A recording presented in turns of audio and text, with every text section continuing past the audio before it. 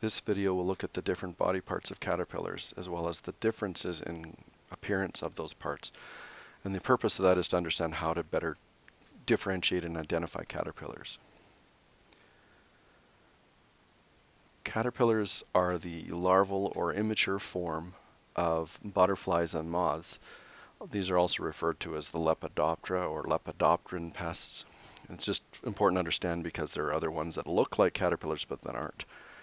And a lot of the different parts that you're going to see really aren't necessarily ones you're going to use unless you've got some pretty good equipment to be able to look very, very, very closely. But in a general sense, a lot of the differences are ones that you can use to just sort of say, yep, that's a caterpillar, and then you can look closely at certain parts and you can kind of narrow it down and say, I think that's probably this particular one. But once this is finished drawing out, you'll be able to see what those different parts are called, and then once you know those different names, you can use some of the different characteristics and traits of those particular ones to differentiate between different species of caterpillars. Now this is just a generic looking caterpillar. Not every caterpillar has all of these features. I mean, they will have some form of them, but they won't necessarily look like that. So the first thing to look at and recognize that a caterpillar has three essential segments of their body.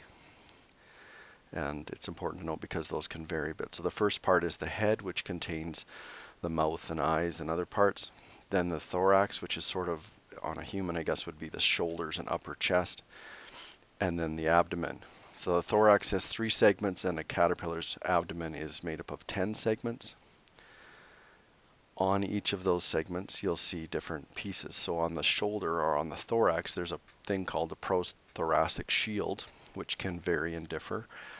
Then there's a thing called the frontal triangle, is essentially the face of the caterpillar, and it can look a little different. These little dots are called ocelli, and then the mouth parts are called mandibles.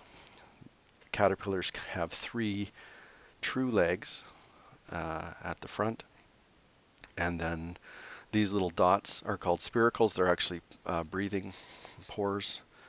There'll be 4 prolegs on the abdominal sections. Then there's the setae, which can vary quite a bit. This is an anal plate, which can vary, and an anal proleg. So basically the leg on the back end of the caterpillar.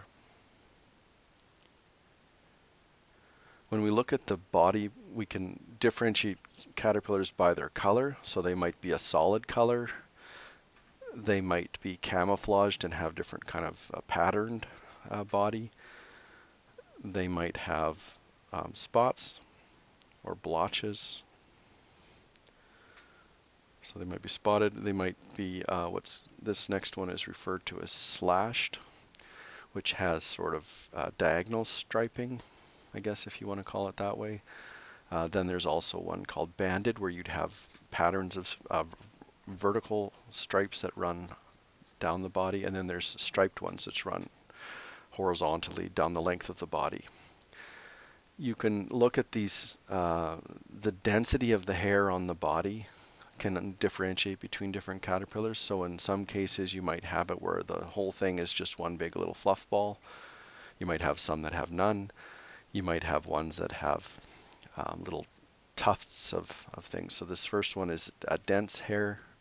This one's sparse, and then this one would be a tufted. And then you could, of course, have one that has either no hair or inconspicuous hair. When you look at the setae, you can see some differences between them. So they might be solitary. They might have a little protrusion with a solitary hair, either long or short. They might have a bigger protrusion with short hairs. They might have the hairs coming out either in a clump in one direction or divergent. They might have like little bristles almost, or they might have a little plate where they have little spines. If you look at the prolegs, again, this is starting to get pretty close. You might see different things that are called crochets or grippers, and I probably pronounced that wrong, but anyways, basically it's the little grippy feet on the bottom of their abdominal feet, and so they might be in a circle or in a half circle, a double line or a single line. Other body parts or features that you might use to differentiate between different caterpillar species. They might have a dorsal horn in the case of something like a hornworm. They might have knobs. They might have spines.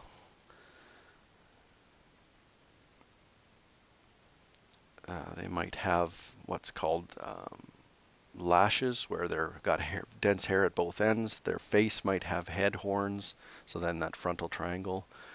They might have a split tail. And there's all sorts of different features you can use to look at and differentiate between caterpillars.